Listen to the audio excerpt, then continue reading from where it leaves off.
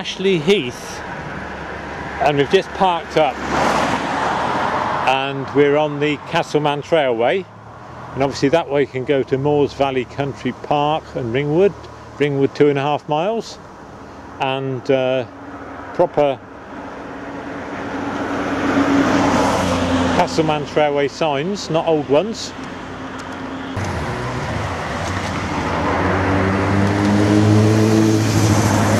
And this way, which is towards the west,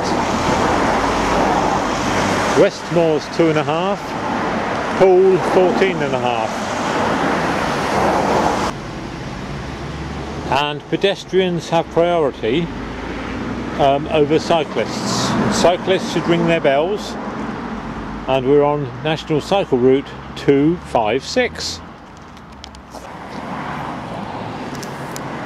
So this strange metal construction is to stop horses going through that way, because we want horses to come this way, and then they can, the rider can press the button there without getting off the horse, because that's 6 foot high, because here is a pedestrian walkway.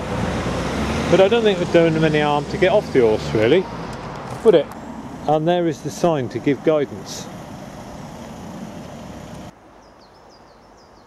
This is the Ashley Heath halt on the Castleman Trailway, and this end of it has got the proper platform overhangs, whereas further up it's been repaired with old concrete railway sleepers, and it's a tribute to the vision of concrete.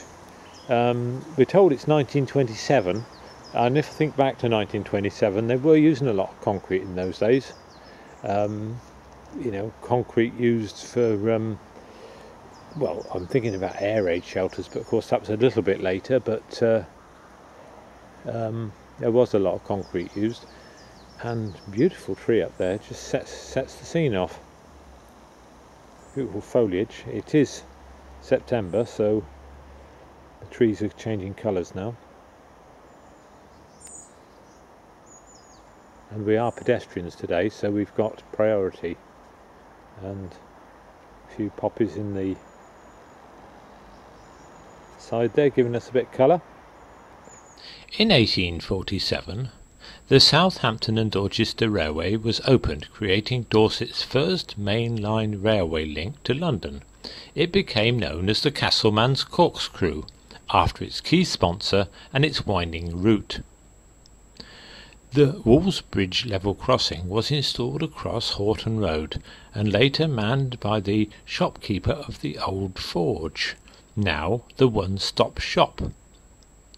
In 1927, Ashley Heath Halt was added, with 2 long platforms and simple waiting shelters. Unusually, the title Halt was not mentioned in the name boards.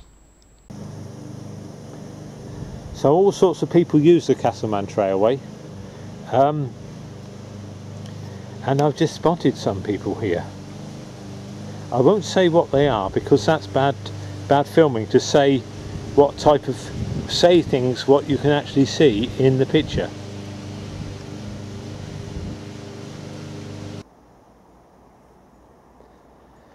So now we're really getting onto the heath, and this piece of the railway line is actually the slight embankment. So down on that heath down there, I mean, that could be sort of like floodplain, and I wouldn't have thought that's very much above sea level. It's got some fairly recently planted pine trees down there, and some sapling silver birches about, but it is literally heath on the edge of the New Forest.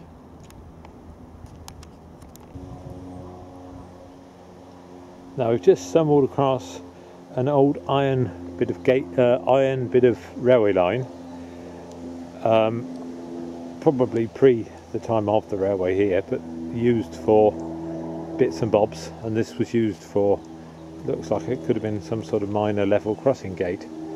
and the ironwork quite pitted, and it's looks like the original gate hanger through here, and been ground off at the top, and the actual top section is an H section.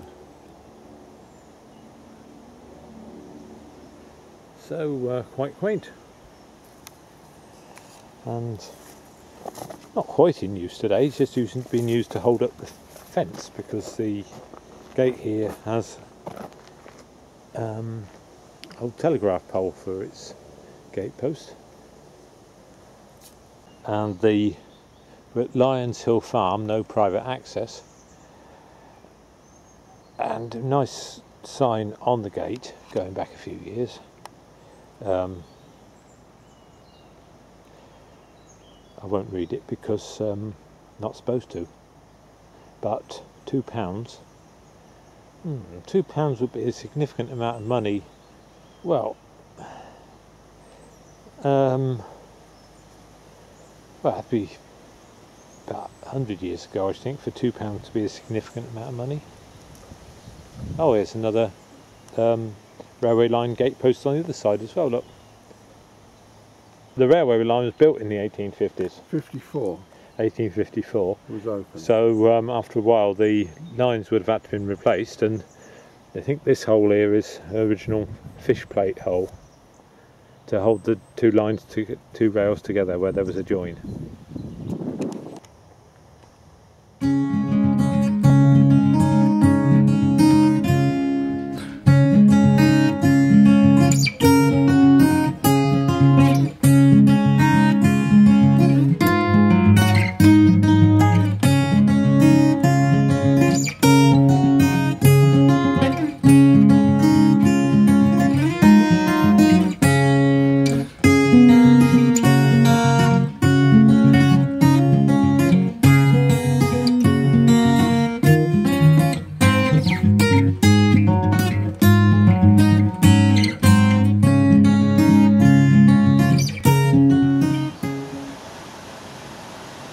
Well, we've been on the way to West Moors from Ashley Heath, and this is about a mile and a half, 2 miles out, and this is what we're aiming for, this bridge that is still intact, obviously.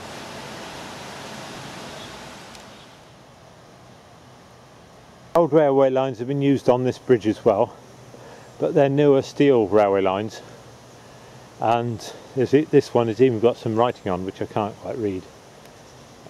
The ends have been bent over a bit.